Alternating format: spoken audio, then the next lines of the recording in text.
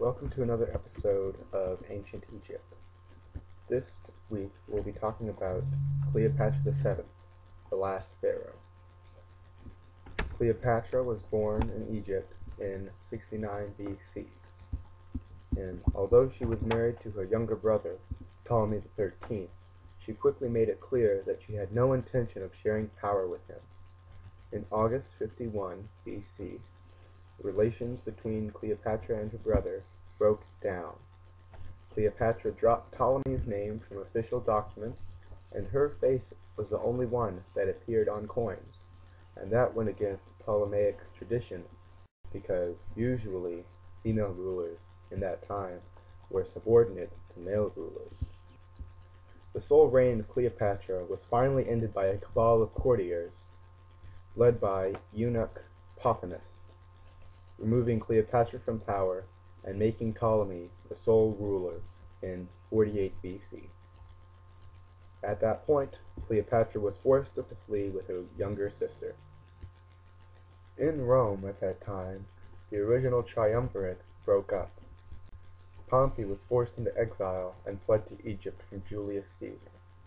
When Pompey arrived in Egypt, Ptolemy XIII had him beheaded right after he got off the boat and onto the deck into the city. That was September 28, 48 BC. Ptolemy XIII did this because he hoped that it would please Julius Caesar, and that Egypt and Rome could become allies. However, Caesar was not happy with Ptolemy when he presented Caesar with Pompey's head. Caesar did not want Pompey, but wanted instead to take him back to Rome and then have him charged and executed.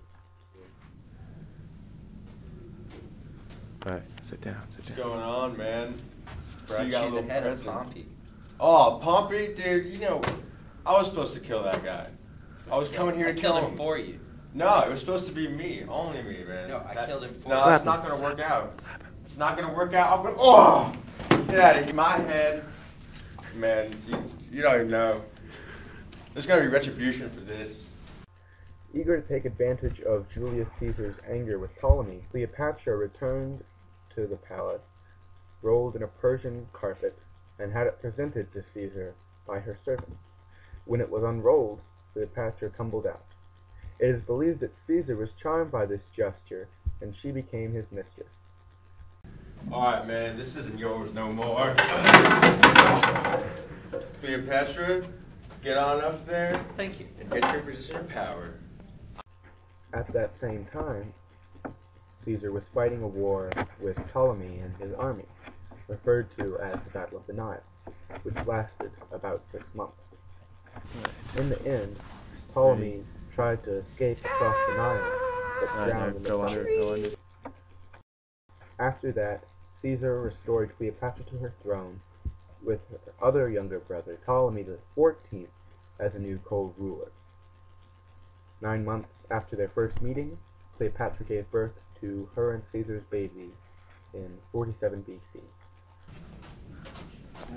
My son, my gracious son, look at him. He's huge. Look at that. That's a huge baby. My only son is a massive baby. Oh, he's gonna be so awesome when he grows up. It was at that point that Caesar abandoned his plan to annex Egypt, and instead backed Cleopatra's claim to the throne. Cleopatra wanted Caesar to name their son Caesarion, meaning Little Caesar, his heir, and would therefore inherit all of the Roman Empire and Egypt. However, Caesar refused and instead named his grandnephew Octavian his heir. However, Caesarion was still the intended inheritor of Egypt. It is also suggested by historians that Cleopatra introduced Caesar to her astronomer, Sosigenes of Alexandria, who first proposed the idea of leap day and leap years. The relationship between Cleopatra and Caesar was obvious for the Roman people, and it was considered a scandal because the Roman dictator was already married to Calpurnia, his son. But Caesar even erected a golden statue of Cleopatra, represented as Isis, Cleopatra's god, in the temple of Venus Genetrix, which is the mythical ancestor race of Caesar's family, which was situated at the Forum Julian. The Roman orator Cicero said in his preserved letters that he hated the foreign queen. Oh, that's Caesar. It's so scandalous. Yeah, Cicero. You think we should just kill him? Yeah, let's kill him when he walks in here. Good idea. Cleopatra was in Rome when Caesar was assassinated on March 15th, 44 BC. What's up? How's it going? What, man? You are my bro? You are my best friend? Alright, you guys get the aren't knives looking out too and good. jump up and... What is this, man? I'm Julius Caesar. Oh! Oh, sweet Jesus. Oh.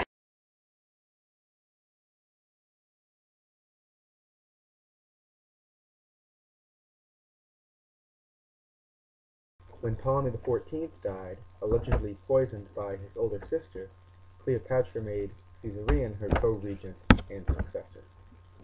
After Caesar's death, there followed a Roman civil war between the Caesarian party, led by Mark Antony and Octavian, and the party of Caesar's assassins, led by Marcus Brutus and Gaius Cassius Longinus. Cleopatra sided with the Caesarian party, partly because of her past. Brutus and Cassius left Italy and sailed to the east of the Roman Empire, where they conquered large areas and established their military bases. At the beginning of 43 BC, Cleopatra formed an alliance with the leader of the Caesarian party in the east, Publius Cornelius Dolabella, who recognized Caesarion as her co-ruler. But soon, Dolabella was encircled in Laodicea and committed suicide in July of 43 BC.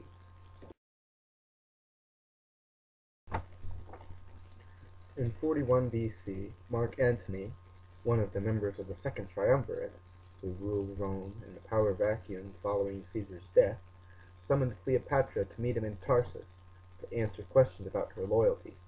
Cleopatra arrived in great state, and so charmed Antony that he chose to spend the winter of 41 and 40 BC with her in Alexandria. To safeguard herself and Caesarion, she had Antony order the death of her sister, Arsinoe, who was living at the temple of Artemis in Ephesus, which was under Roman control. The execution was carried out in late 41 BC on the steps of the temple, and this violation of the temple sanctuary made many Romans unhappy. After the Roman Civil War was over, relationships between Mark Antony and Octavian disintegrated.